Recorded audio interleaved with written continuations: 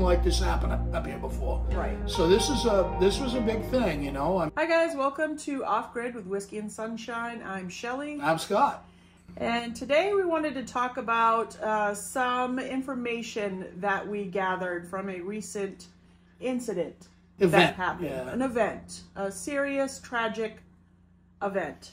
It's been about a month. There was a major event that happened not too far from here. I'd say probably 30 miles, give or take. Yeah.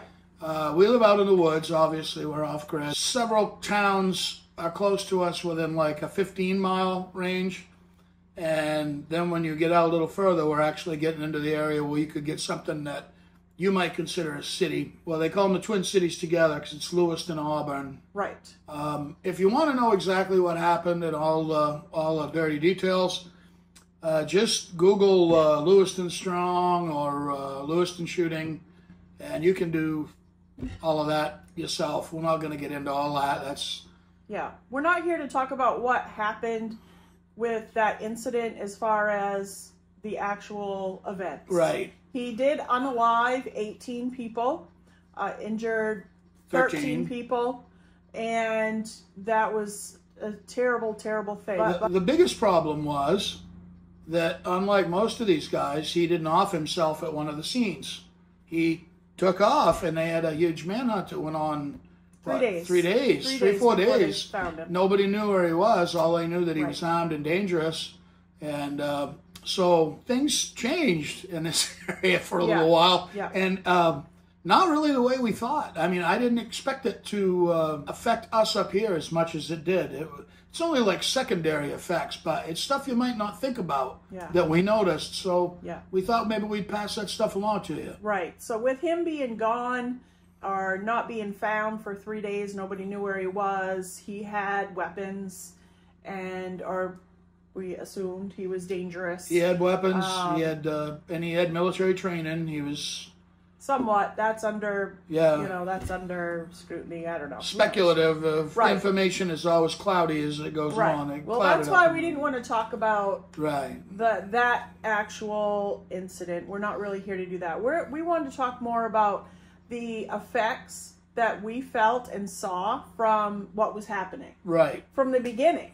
Because obviously we wanted to get online. Find out what was going on. Find out what was going on. That's right. Not thinking that our internet access and our access to the news was restricted. I don't know how much of it was intentional and how much of it may have happened because of the major news feeds taking over the internet for their own news purposes. Right. I don't know, and I can't get a straight answer out of anybody. Of course, you never would anyway. Right. But I can tell you what did not work. Even here off the grid, we rely on our cell phones a lot. And a lot of times, instead of listening to the regular radio, I'll listen to an app on my phone for that radio station. All of the apps for all of the local radio stations, dead. Totally dead. No info at all. We don't have local broadcast TV here. I mean, they do. It's here, but we don't have it. If we had of, that might have worked. I haven't heard anybody say that it didn't. So that is a possibility. But the radio stations were seriously choked down. Social media, eventually, the only way we heard about anything at all was on social media. And eventually they choked social media down. And I was able to talk to a friend of mine who had a scanner who was listening to the whole thing. And he was able to send me messages to tell me updates. Right. But other than that, the closer, it almost seems like the closer you were to the situation, the less you knew. Right. Because now we have family that lives another 10 miles closer. They actually got alerts on their phone to shelter in place. Right. The whole area down around where it happened in the Twin Cities was on lockdown. All the businesses were closed and shuttered. If you were in Walmart, they closed the doors at Walmart, and you were stuck inside until they figured out where. Until the situation stabilized. Until they knew what was happening. It was late at night before they actually even let people leave Walmart and grocery stores and stuff. Right. So yeah, a lot of that happened. So people were stuck places. Right. Where they didn't necessarily want to be. That was a problem. The flow of information Well, it's awful hard to know what's going on if there's no information flowing, but... We had a lot of news stations up here. They were all up here. Yeah, there was... And they were putting it out, but we couldn't get it because they were using up, I think, is what happened, is they were using killing up the bandwidth or something. The bandwidth. Yeah, and there was a lot of news that was not correct. Yeah, there was a lot of, I won't call it fake news, but there was a lot of news that was misreported. Yes, there was a lot going on, and it was getting reported as all the same. Different events were getting lumped into this, and everything was. We never had anything like this happen up here before. Right. So this was a big thing, you know. I mean, Maine's got a lot of guns. You'd think it would be violent. It's really not. Not really. No, I mean, our crime rate is ridiculously low. So that first night, it was all about the information and people getting kind of locked down and sheltered in place. One other interesting thing about Lewiston and Auburn is it's a central Maine located city. Because of that, almost everything goes through there. The mail, everything goes through that hub for this area. It is a hub. So now, all of that stuff got closed, and we went out. Okay, that happened. 3 days. I guess 3 days later. Because it was 3 days that he was missing and nobody knew where he was. So for 3 days, things were either limited open, or just for during the day, not at night, or it was just closed right down, depending on what it was. Right. A lot of the warehouses and things like that were just closed right down, and so they couldn't accept trucks in, nor could they send trucks out. Correct. Which interrupted the flow of mail, groceries, food. So as we were getting towards the end of this 3 days, 4 days, whatever it was, we decided we were going to take a trip to our local grocery store, which is still a good 20 miles north of where this happened. But what we didn't expect was when we got down there into town, it was a total mob scene. Yeah, and it was a total mob scene because all the places that had closed further south, like the Walmarts and all those places, they actually put signs up directing those people to come up here and do their shopping. It, like you were saying, it reminded somebody of the COVID shopping fiasco. Yeah. It was kind of, people were scared, and they do crazy things when they're scared. Yeah, and it's just something you wouldn't think about. Like, I wouldn't think about when you're told to stay in place or stay home. For some reason, I was thinking people would stay home, and they didn't. They needed food, groceries. It was Oh, I think a lot of them stayed home for the first day or so. Well, right, but there was an issue. They also were pushing the narrative pretty hard that they thought that there was nothing to worry about up here. So they tried their best to get everything back to normal. They tried to narrow down where this person was that did all this and keep things narrowed down. But for a while, it was a wider range. Yeah. So it just something we didn't think about. When we finally did go in the stores, there was a lot sold out. The bread was sold out. I mean, there was just a lot because we weren't used to having that much volume of traffic. Yeah, that much of an influx of people. So even if they only bought a little bit of stuff, there was probably 4 or 5 times as many people as normally goes to that store. Right. You know, so if this had gone on any longer, it would have been even worse. Quite a problem if they hadn't opened up the warehouses and got the trucks moving again. And it's, you think, well, that's no big deal. It's a local thing. But I think it was Jack Spirko that always said, all the events that you prepare for, the big movie of the week events are the ones that are least likely to happen. It's going to be the little things like this that really screw with you. And it really did screw with a lot of people. My brother-in-law couldn't get parts for his tractor.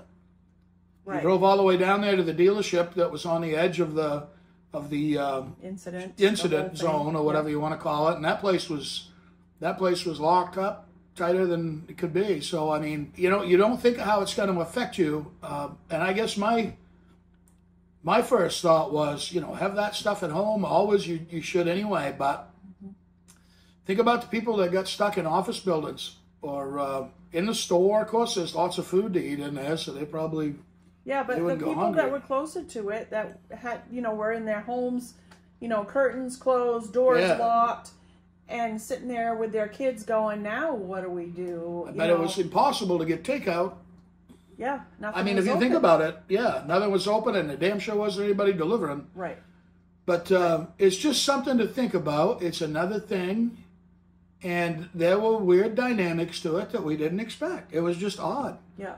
Because, I mean, I never would have thought that it would have affected us that way up here. Things I didn't see. Now, you would think, you know, armed psycho out on the loose. He's already a, you know, confirmed murderer, mass murderer. And when we did go to the stores, I was surprised at the lack of firearms. Back during the whole COVID thing. That you could see. That you could see. That's a very good a very good point. I was getting to that. Now, back during the whole COVID thing, when that was really getting ramped up, I can remember going into stores and seeing anywhere from 10 to a dozen people wearing holsters. And, I mean, it doesn't bother me. I'm not saying I wasn't carrying two, but I don't wear one out where everybody can see it. So, I mean, maybe there were people, just as many people were carrying. Maybe they just were carrying concealed. I don't know. But I figured it was going to look like Mogadishu out there when you got nutcases running around with guns. It's just no telling what's going to happen. What a good case for having your bug-out bag in your vehicle, huh? Right. Or even just, you know, the bug-out bucket, the good buckets that we talked about that have food in them. Maybe you don't need a bug-out bag, but if you got a big trunk in your car, why not throw a cheap stove, you know, in a bucket and get a bunch of like those Mountain House meals, stuff that'll store. You don't have to worry about it. I guarantee you, if you can get to your car and you got, you know, 8 or 10 of those meals, a little stove in there and access to water, you will be the hero of your workplace. I guarantee you. Yeah, we have a lot of new subscribers too. So if you haven't seen it, I'll put links down to a few of those videos that we've done. We had a bucket that was like 13 years old, I think, that we had in one of our vehicles that we had packed with essentials in case something were to happen. And we unpacked it for you to show you what was in it. We cooked something out of it. Yep. And then we repacked. There's another video of us repacking and putting some different things in what we would do differently now as opposed to 13 years ago. Which may even change again. I'm thinking about repacking that bucket. We actually, at the time, we made one for our daughter who was in college at the time. And she had one in her vehicle. Now, it's been years and years. Now she's a mother and a wife and a homeowner. And her whole perspective has totally changed. Mm-hmm. So I thought it'd be kind of fun to open her bucket up and see what was in that she put in it. It's almost like a little time capsule. Yep. Now, a lot of that food, that's still going to be good. That's Mountain House food. It's been stored in a vacuum all this time. I'm not worried about it. Most of that's going right back in. Usually we'll take one meal, eat it, make sure it's still edible, say, yeah, still good. You know, buy another one to replace it and repack it. But, I mean, it's the incidentals you don't think about. Like a teenage girl going to college is going to have much different stuff than now she's the mother of a 5-year-old. Probably going to be some different stuff. I don't know. Maybe, snacks maybe is not. Snacks. 5-year-old likes snacks. Teenagers like snacks. But it's not just about eating, too. You know? I mean, absolutely. It would be nice to have something in there. Nice lighter. Yeah, lighters are definite. I mean, even if you had like a stove, you know, you may want a little small one of those little stoves. You can get one of the little regular gas stoves that, you know, hook onto the cartridges or the propane butane stoves like we use. Yeah. They have the little small Coleman stoves that use the liquid fuel. And again, we've done videos on how we use those and cook with them. So we'll put that down in the description so you can check them out. But those are always fun, and it's good to kind of drag them out and learn how to relearn how to use them again, and get a feel for it. So when something does happen, then we're ready. Well, I think it was, and it's the same for everything really. It's not just firearms training, but Masad Ayub is one of the greatest firearms trainers in the world, and his statement is when something actually happens, you always revert to your lowest level of training. Meaning a lot of the fancy stuff you learn is going to go right out the window. The basics are going to be there. I think everybody should know how to cook and prepare food on the tailgate of a truck. I mean, even if you don't have a stove and you've got canned food, there are ways you can do it. But it's still nice to brush up on that stuff. Right. It still is. More often than not, we're not going to be out in the middle of the woods needing to cook a meal. I mean, maybe if you camp a lot, but more often than not, like I'm looking out the window right now and it's coming down snowing. We're supposed to get snow tonight quite a bit. What I'm trying to say is that more often than not, it's going to be because you lost power is why you're going to use your bucket, your bag, your little stove. If you don't have a generator or have backup cookware, lighting, utensils, whatever, and lighting, you're gonna want to use something like that. And never forget the entertainment either. If you've got kiddies, you know those. Yeah. You can go to the store. You can buy those little battery-operated games. They only play like 1 or 2 games. Buy a couple of them. Leave the batteries out. Dig them in your bucket. Throw batteries in there for them. Mm-hmm. That'll make a bored kid. It'll give them something to do, and it's one less thing you got to worry about. Yeah, depending on their age. Deck of cards. Yeah, you know, a book. Yeah, coloring book, crayons. You don't realize how stressed you are. You think you're not until you get into a situation where there's other people around and you realize it's a pretty highly stressful situation. And you're around a lot of, it's not just you. Because you're looking at everybody. And everybody else is in the same boat. Absolutely. They've had their screws turned a bit too. So, yes. You know, I thought people held it together pretty well. I didn't see anybody, you know, flipping out or fighting. And it could easily happen. I mean, because people were tuned up. Yeah, yeah. You could feel it. You could feel the tension. And again, we're talking about this because we've never been through something like this. This state has not had this happen. We see it all the time in other states. And it's terrible, but we don't hear about the after effects and what happens during all that. Well, that, and I think ours was weird because it lasted 3 days.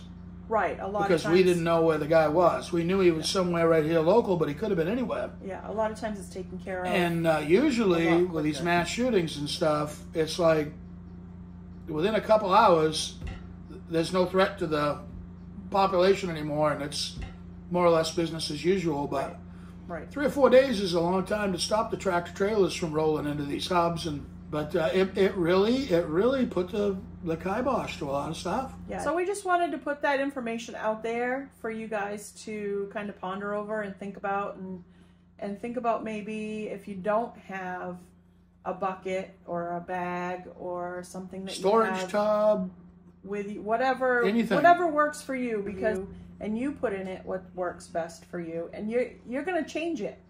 You're going to put it together, and then you're going to go, you know, I don't really need that, but I could use this. And it's not a one and done deal. You're going to be tweaking it all the time. If you do it right, you know, you constantly modify it all the time, you know. And the seasons change and what you may need and things like that. So if you have any questions, let us know down in the comments. We'll be glad to answer any questions that we can. Well, thanks for joining us. We appreciate you watching, and we will see you next time.